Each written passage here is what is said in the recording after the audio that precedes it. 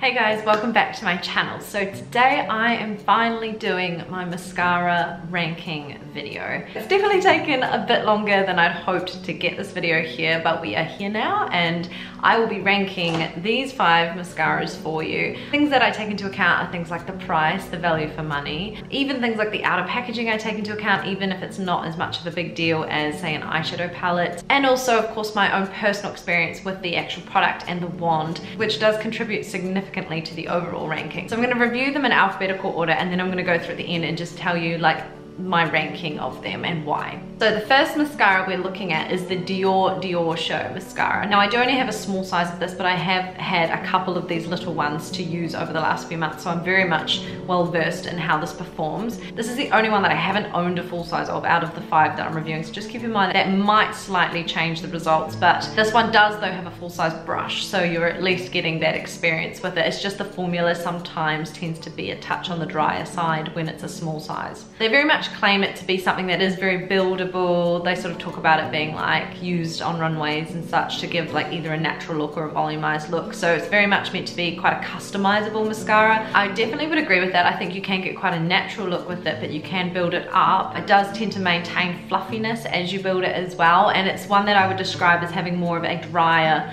formula. There's only one mascara in here that I'd claim has a wet formula. I definitely have more of a preference to drier formulas. They work better for my lashes, but I know some people who need the wet sort of formula to make the mascara look best on them. So this one is definitely more of a drier formula, and as a result it does have that very sort of fluffy look to the lashes. It's a natural bristle brush. It is quite a thick, dense brush. There's a lot of bristles. This is actually the largest brush out of the 5, and I do find it maybe a little bit too big. Sometimes it's a little bit hard to get the very inner corner lashes. I think out of the 5, this is the least volumizing though.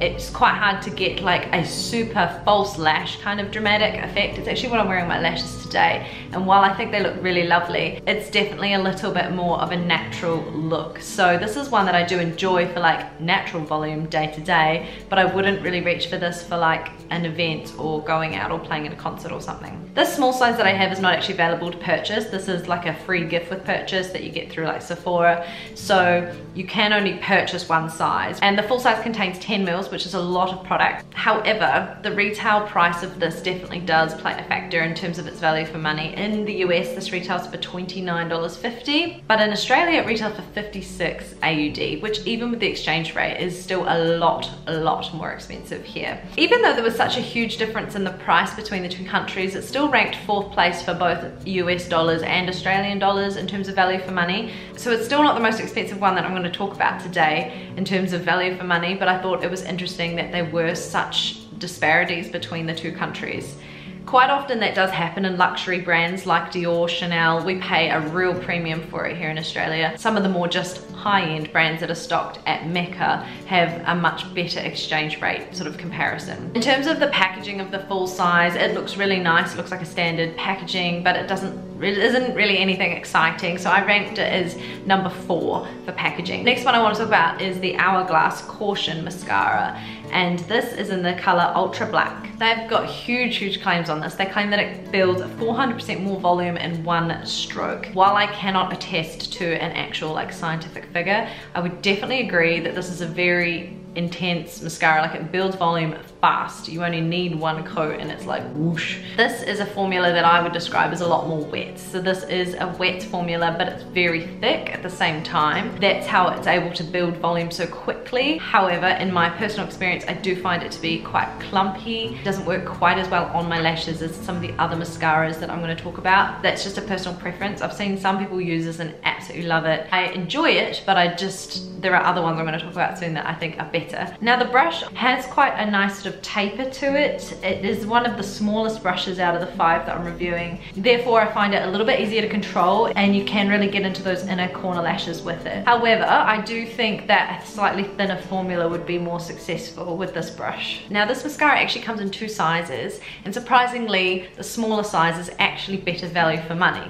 And when I looked into that, I decided that it's most likely because the smaller size is not this beautiful gold weighted packaging. It does get very dirty, as you can see, and fingerprinty, and while it looks gorgeous for a short time, it doesn't look that pretty after a while. But I feel like with the full size, you are paying a premium for the packaging, because the smaller size is just a black plastic mascara tube. You've got to weigh up for yourself whether you're prepared to pay more for a beautiful looking gold shiny tube, or you're more happy with just getting value for money for the product inside. The large size in the US is $29 for the big size, which is 9.4 mils, and the small size is 5.38 mils, and that retails for $14. In Australia, it's $42 for the large size for 9.4 mils, and it's only $20 for the 5.38 mils. So for packaging on this one, I did rank it 4th, and the reason I ranked it a little lower than perhaps I originally thought I would is because, yes, while I'm attracted to the fact that it's gold and it's gorgeous looking and it's beautiful, it's a work of art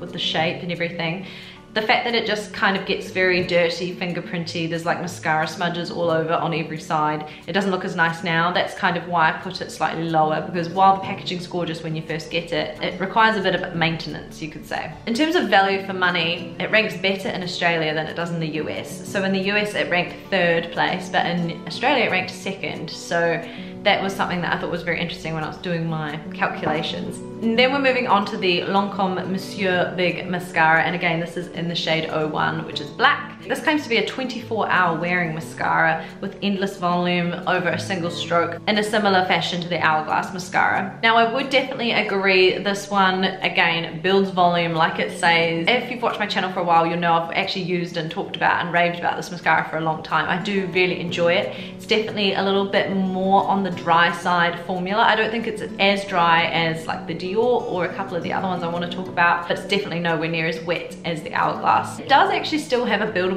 formula. I do find that you can still build it even after one coat. However, I do think you get a really decent amount of volume on one coat as well. So you might find that you don't need to build it, but if you want to build this to like super spidery, intense lashes, then you can. This is one of the only mascaras out of the 5 that I think really does give a sort of false lash effect. The Lancôme brush is a standard bristle brush as well. It's actually quite sparsely packed, which I think is how you're able to get a bit more volume. I really like the size of this one. It's not too big, but it's not too small, and it's generally pretty easy to control.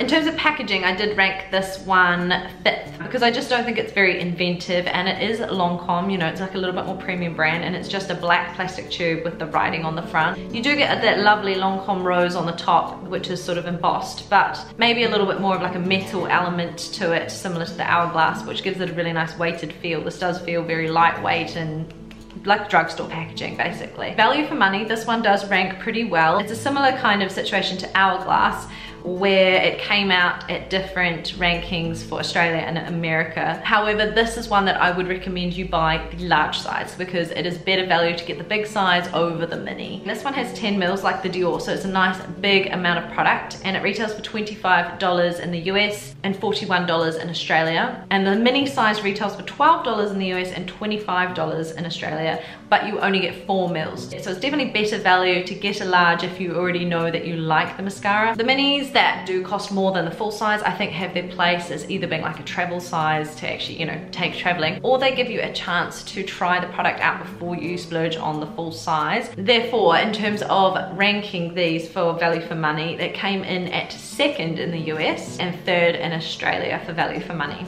So it's basically just swapped with Hourglass between the two countries. Next on the list is the NARS Climax mascara. Again, another new release for this year. This is in the shade Explicit Black, so they like to use rather sexual names to label their products. That might be something that some of you are not into, or you might not care, like me. I don't really care. We use the term climax in music all the time, so it doesn't have to be sexual. Now, NARS claims this to be quite a clump-free mascara. They definitely like mention that a few times in their descriptions online, and I would agree with that. I find this to be a very fluffy mascara that doesn't look too clumpy. It is a very dry formula. It's probably one of the most dry formulas out of the bunch, and I find that I can build up a really nice amount of volume, more volume than the Dior, but I can also do a slightly more natural look with it, a lot more natural than the Hourglass or the Lancôme. So this mascara is super customizable, great if you want only one mascara that can do more daytime looks and dramatic evening looks. I've used this for performances and stuff as well. The NARS brush is actually a little bit unique. The bristles on this are quite thick and they're slightly ribbed, so it really feels as if it's grabbing your lashes. I find this one of the easiest brushes to control. Again, it's not too large, but it's not too small. This has been in my little travel makeup bag recently, so it's had a really good workout. However, I can feel it's actually nearly finished. It's on its last legs, which brings me to value for money. This, unfortunately, only has 6.2 mils, nearly half that of the Dior or the Lancôme in its full size. I had a friend actually be like, oh, I'm really interested in that NARS mascara, it's so cheap, it looks awesome, and I was like, just be careful, how many mils does it have? And I was shocked to learn it only had 6.2 mils. NARS does this a lot, and it really annoys me. A lot of their pan sizes are quite scrimpy as well. They come across as being maybe slightly more affordable than another luxury brand like Hourglass, who tends to put more product in and therefore their prices are higher. But NARS often ends up being less value for money. So that's just something to note. If you're really concerned about how long a product will last, if you're not someone like me that struggles to finish makeup, if you do go through your makeup regularly, then I would recommend checking the amount of product you get. So as I said, this only has 6.2 mils in the full size. There is no mini available, or at least I can't see a mini available in the US or Australia. This retails for $24 in the US, so it's just slightly less than the Lancôme, and only $35 AUD, which as I say is a really good price to pay for a luxury or high-end mascara, but they get you with those mils. Therefore, this does work out to be the most expensive mascara when you look at how much product you get for the price out of all 5 that I'm reviewing today. So it's the worst value for money. Packaging, I actually gave this number 1 because I think the packaging on it is really, really cool. I'm not really into red things apart from red lipstick. Like Alex has this little hair scrubby thing he keeps in the shower, and he decided to buy a red one, and I was like, out of all the colors, like red doesn't go.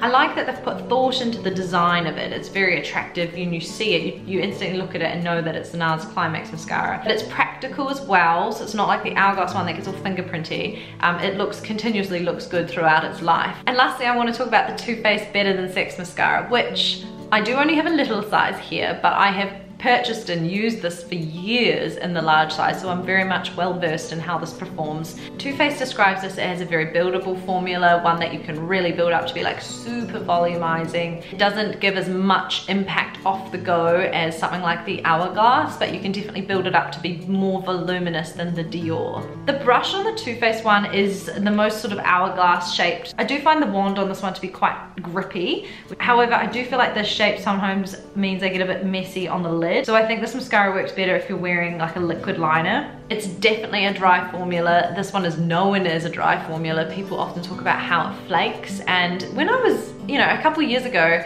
I feel like maybe the formula's changed. I never used to experience the flaking, but now I tend to get more flaking with it, where like by the end of the day, I'll look and I'll have these little black smudges under my eyes where the product's actually kind of flaked off and soaked into like my concealer under there. So for me, it's definitely become more of an issue lately, and I wonder if they've changed the formula or made it even drier. I know that the minis can tend to be slightly drier than the full size, but I've recently finished a full size like only a couple of months ago. I was like waiting for the day for that to finish because it was so flaky and it kind of irritated me. So while I love how it makes my lashes look, it just doesn't really last throughout the day. I wouldn't recommend this as one to wear all day just because of its like ability to flake as it gets a little bit drier throughout the day. However, I do love the packaging of this. The full size is gorgeous. It's again got a nice sort of weighted feel to it, very similar to like the Hourglass, so it feels very luxurious, but it's actually the best value for money out of the lot and the most affordable. That's why I love that they've put a lot of effort into the packaging. It feels luxurious. It's a gorgeous soft sort of pinky color like this, very recognizable compared to other mascaras on the market, yet they can keep the price point low, so I really like that. It's definitely less of a luxury priced product and more like just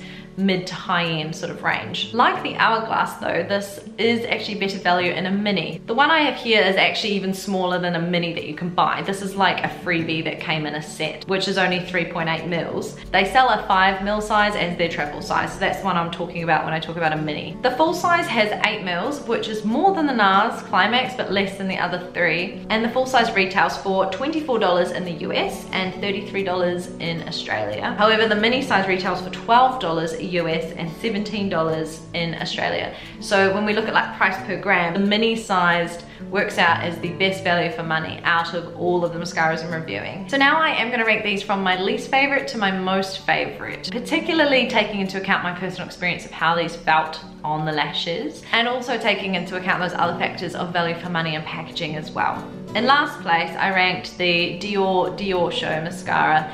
I felt like out of the 5, it was the hardest one to get a really intense volume out of it. It definitely is a volumizing mascara, but it's very, very fluffy, very soft, nice for day to day, but difficult to get a very sort of dramatic, evening-y sort of lash look with it. On top of that, it is one of the more expensive mascaras, coming in at 4th place for value for money. I don't think I would go out and buy a full size of this one. I mean, I'm quite happy to use up the little samples that I get. It's a good mascara, but it wouldn't be the one that I would choose to go purchase if my mascaras ran out, for example. In 4th place, I ranked the Hourglass Climax mascara. Now the reason this one is a little bit lower to the bottom is mainly personal preference. I'm not a huge fan of wet formulas, and I find it's quite difficult to control the amount of clump. It can be quite hard to not get like mascara on my eyelids while I'm doing my mascara. It's a little bit harder to control. Also the packaging getting dirty, that kind of bugs me. I found it very difficult ranking all of these because they're all really good. It's just like you've got to find fault somewhere. So for me, this one was just, the formula was perhaps a little too heavy, a little too wet. On top of the fact that the packaging is a little bit high maintenance, that's why I ranked that one at 4th. I feel like 4th and 3rd were very much tied because I had to rank the Too Faced Better Than Sex in 3rd place. Even though probably for personal preference in terms of how the mascaras perform, this would be right down the bottom just because of the flaking. As I say, I love how it looks when it goes on, but it does tend to flake and not wear as well. The reason I had to bump it up is the value for money. It's unbeatable. It came out at tops in Australia and America. Packaging on it is really cute. So that's kind of why I put it in the middle. I thought there's a lot going for it that is really great. There is some downsides. I would suggest buying a small mini size, which is better value anyway. Okay, so then we come down to the final 2. We've got NARS and Lancôme Monsieur Big. And in 2nd place, I had to give it to NARS. And the reason this one didn't beat the Lancôme for 1st place is the price and how much you get. It really bugs me that this has the worst value for money out of the lot, but especially because it's such a good mascara. I love how this performs. The packaging's gorgeous. I just love everything about this. If only it came with more product inside, it would definitely have beaten Lancôme's Monsieur Big, which is a big thing for me to say because this mascara has been my holy grail for so long. But I still feel like I have to give this the top spot because I do genuinely absolutely love the formula of this, and it is just better value for money than the NARS. So that is my final ranking. I would love to know if you agree with me on my thoughts behind each one. Leave a comment below letting me know what you would have ranked as number 1, or perhaps if you've had a completely different experience to me. I find that fascinating. Also, if there's any other mascaras that you think I should try out. A few of you might be wondering why I didn't include Benefit's Roller Lash in this video, because it is one of my favorite mascaras of all time, but that is not sort of advertised as a volumizing mascara. If you want to see more videos like this, then definitely give this video a thumbs up. I have an idea for my next one. I'm quite keen to do a sort of ranking of Makeup Revolution's foundations. You know that the Fast Face Stick Foundation is one of my favorites, but I've actually recently acquired all of their foundations. I have every single foundation that Revolution sells basically in the shade F1, so I could like show you guys the comparisons of the colors because they do differ slightly between each formula. Talk about the formulas, talk about what ones might suit different people, and then maybe rank them based on my personal preference. Let me know if that sounds like a video you'd like to see, because I will do that. That will probably come out in 3 months time. No, I'm kidding. I will try and get onto that sooner. But once again, thank you guys so much for watching, and I will see you in my next video.